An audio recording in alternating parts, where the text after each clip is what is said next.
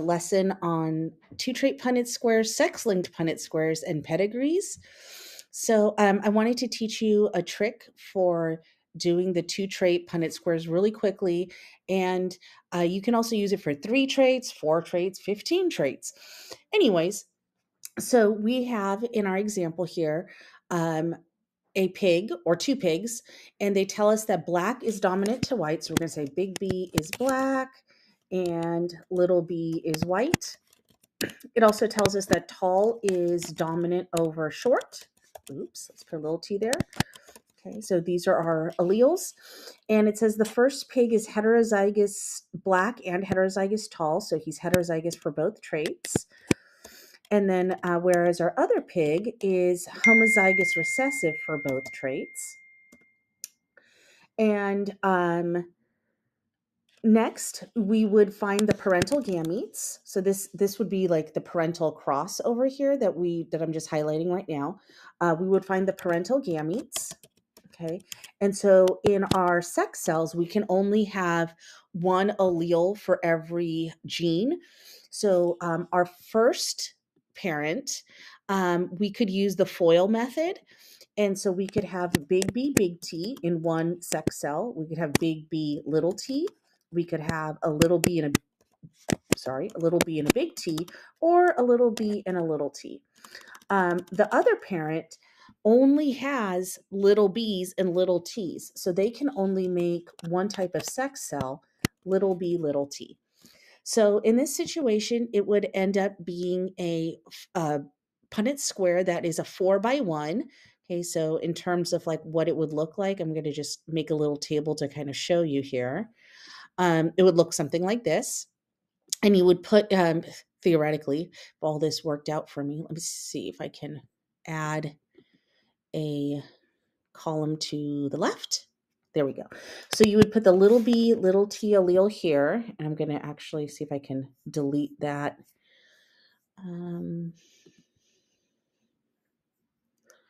Make it white. There we go. So that's kind of deleted. Oops, there we go. We'll delete that one as well. Okay, so that looks a little bit better. So we have little b, little t on top, and then we can put the other parent's gametes on top. Big, if this works out for me here. Okay, big B, big T.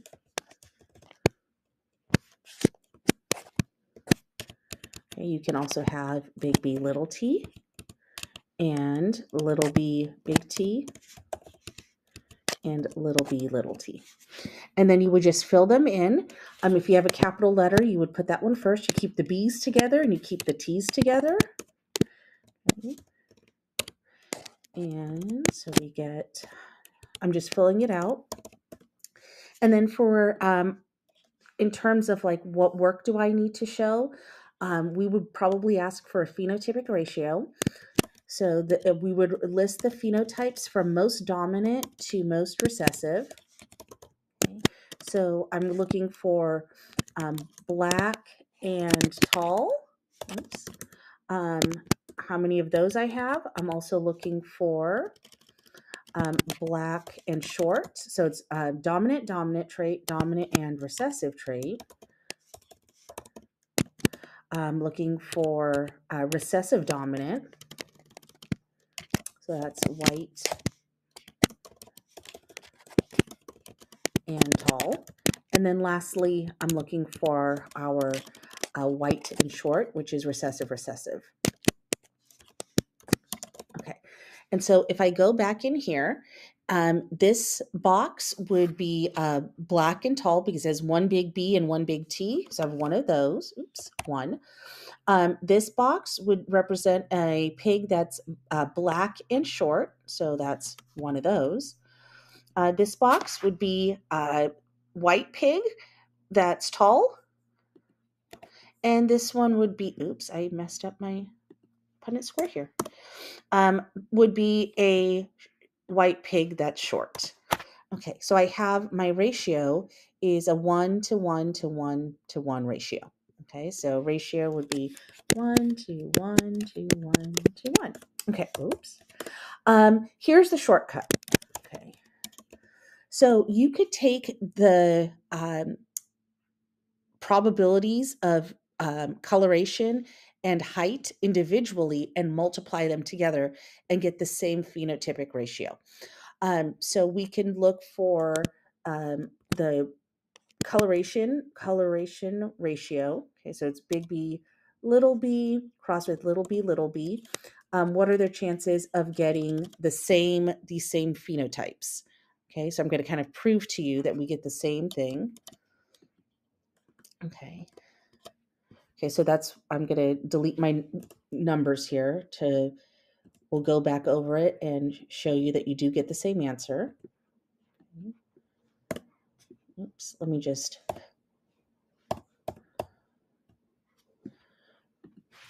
there we go. Looks a little bit better.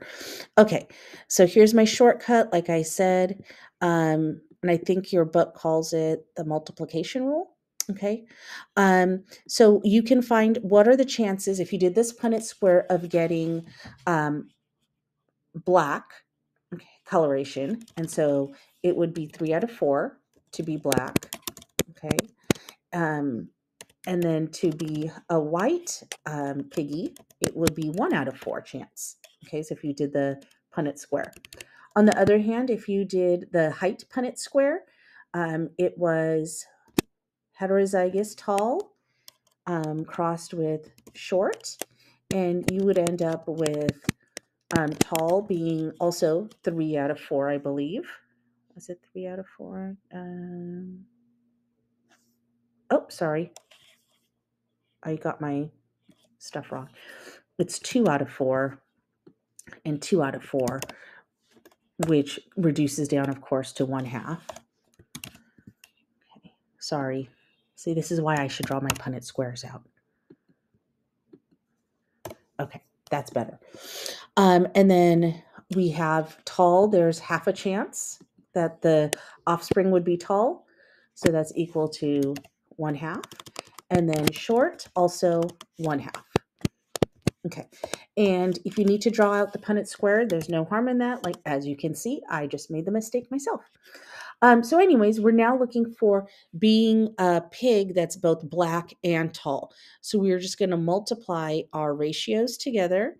Okay, so there's 1/2 chance times 1/2 chance, and that's going to equal 1 out of 4.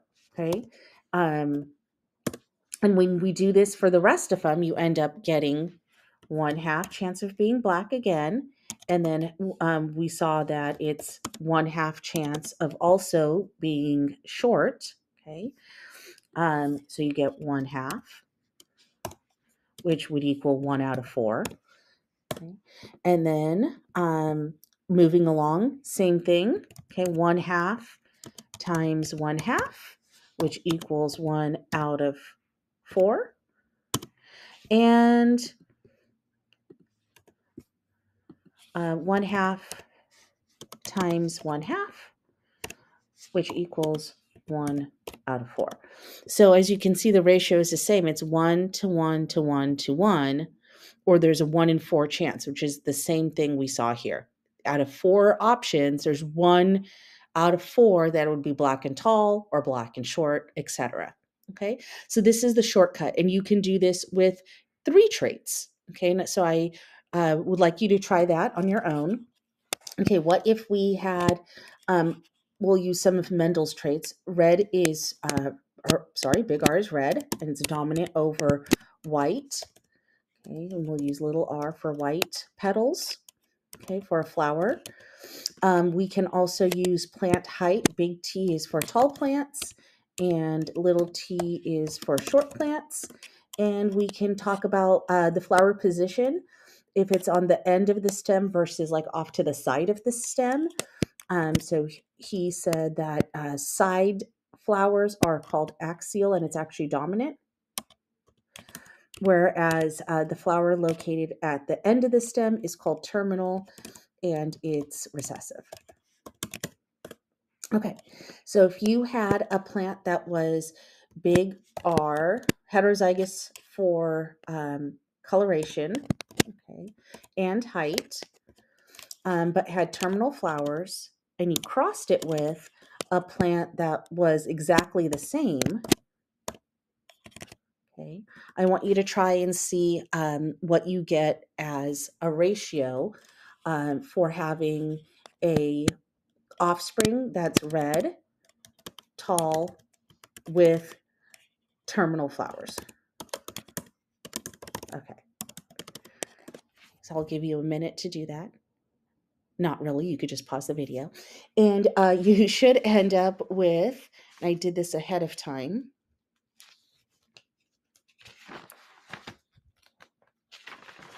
I did all my work here. Okay. And you should get 9 out of 16 chance. Okay. Hopefully you can see my work. Okay. Moving on, I wanted to talk a little bit about, so basically the answer is 9 out of 16 chance. Okay, wanted to talk a little bit about sex-linked traits.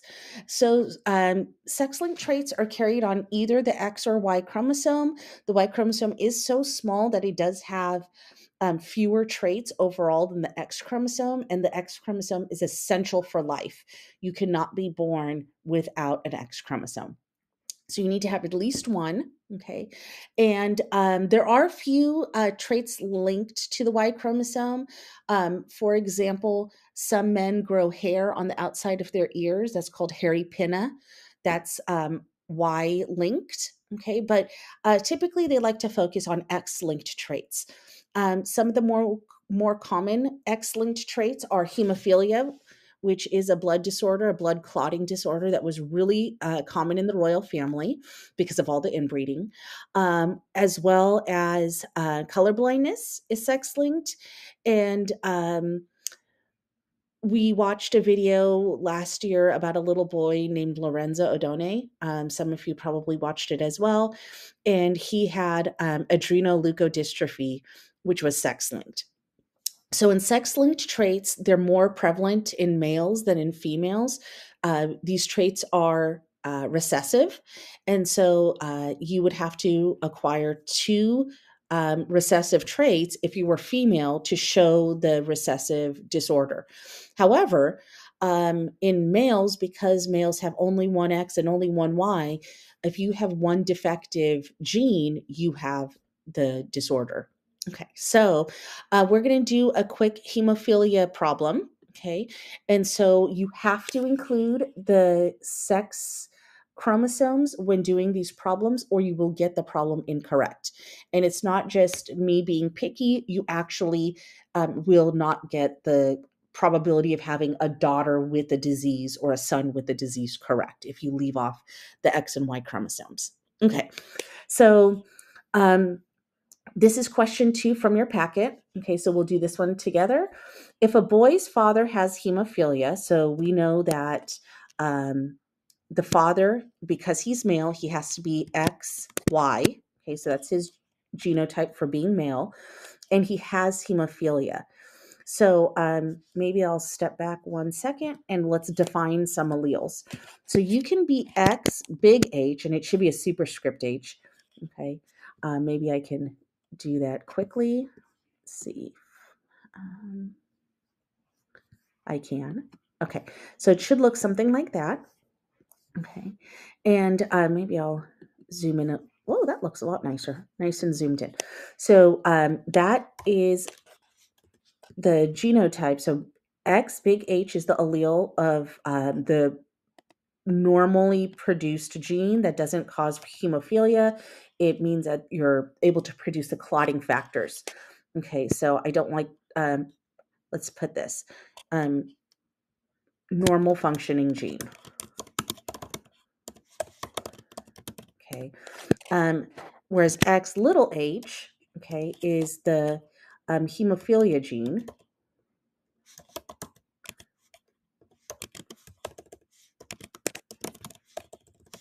Okay, again, I'll try and go change this. Because this is located on the X chromosome, you would put the letters only on the X. It is not located on the Y, so Y is just Y. Okay. So anyways, dad has hemophilia, so he's going to have this X little h. Okay, that's dad. And then mom says that she has one gene for hemophilia. So she's considered a carrier. Okay, so she's going to be X big H and X little h. Okay, so that's mom's genotype. And they want to know what are the chances that the son will inherit the disease. So they already know they're having a little boy. Okay, so that's one of the things. So you would draw your Punnett square. And let's see if I can draw a table for us.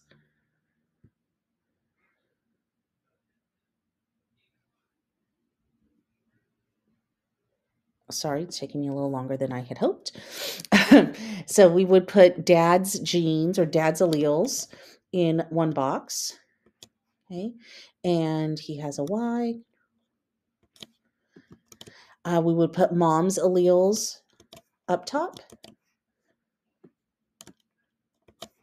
Okay, and then we're just going to fill in the boxes. So, oops, I should really put this one first. Okay, so the first child could be a daughter. Okay, so she's X big H, X little h. She would be a carrier, but she would not have hemophilia. Okay, the next scenario would be a daughter. Okay, so also X little h, but sorry, she would have hemophilia. She would be X little h, X little h. Okay, because she got a defective copy from each of her parents. In the box below, we would have X big H, Y. Okay, so this would be a son. Okay, and then in this box, we would have X little h, Y. Okay. And so as you can see, the boy has inherited this disorder from his mom, but mom is not colorblind. And dad is colorblind. He's able to pass it on to his daughters. One's a carrier because the mom's X big H masks it. And so if this was the daughter that was born, would not have the disease. However, this daughter would be colorblind. Okay. But they were asking about sons. Okay. And so just looking at the boys here, what are the chances that the boy will inherit the disease? It's a 50% chance if they know they're having a son.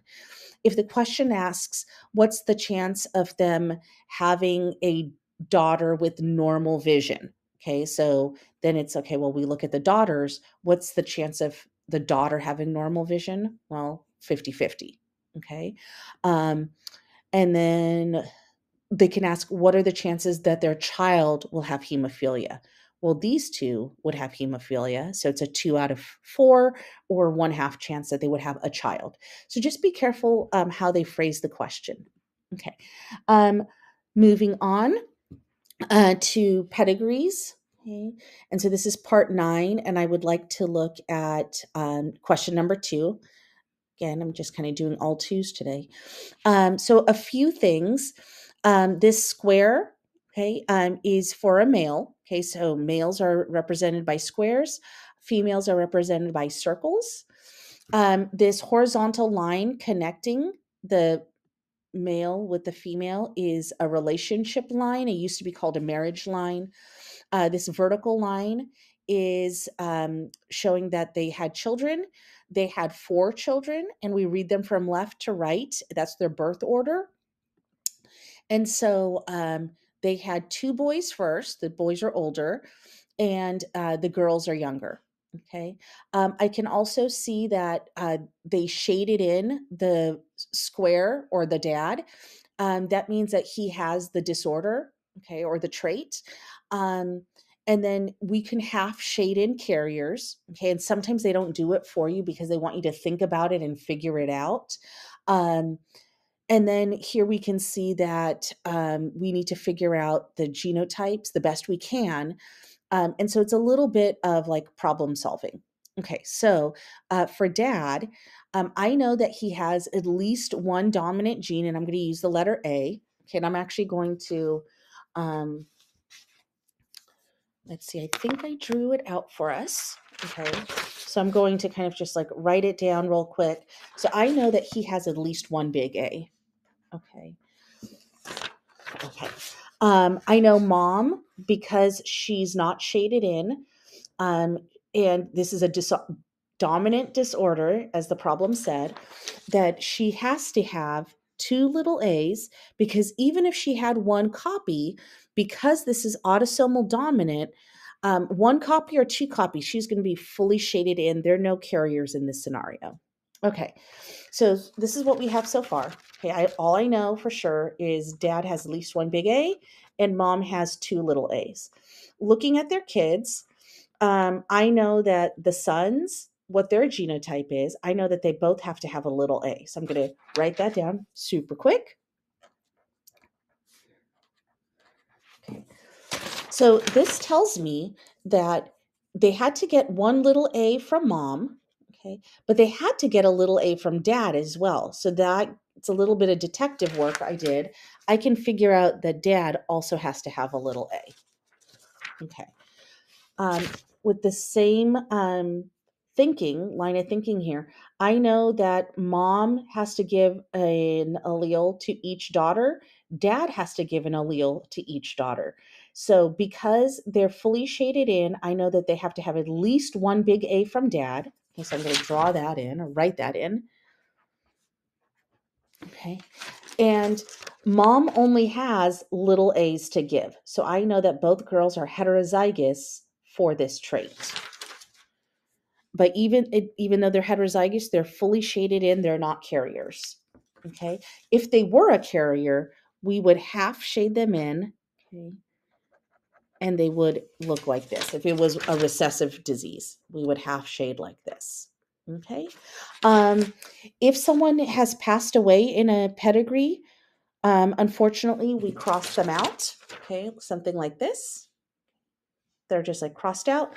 And then if they, maybe there was a relationship that didn't work out, there was a divorce maybe, we would put a slash through this relationship line right here. And so it would look like this. Okay, so that's showing a divorce. Okay, so I'm going to stop our video here. I hope it was helpful.